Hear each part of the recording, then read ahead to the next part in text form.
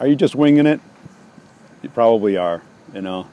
I'd say about 90% of the salespeople out there are winging it, going by their instincts. Oh, they're too busy to plan, too busy to, really map out their process, think through the deal. Well, let's just throw it against the wall and see what happens. That's the strategy of most people. The key is, that's your strategy of your competition. You know it's theirs.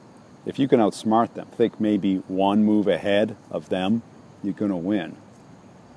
That's the incentive, to not wing it. Wing it feels good. It's so easy. No one does any homework. We just show up unprepared. Let's see what they got to say. Love that one when I was a manager. Hey, what are we doing here? Oh, we're going to see what they have to say. Yeah, I got 4 o'clock in the morning to get on a plane to see what they have to say. I don't think so. And what if they say no thanks? Everybody looks shocked at you. It doesn't take much to plan in sales. One move ahead will make you an A player in this business. That's how bad people are at this. Everyone runs real hard, talks real big, gets real pushy, but at the end of the day, they really don't do their homework. Do your homework and you're going to win the deal.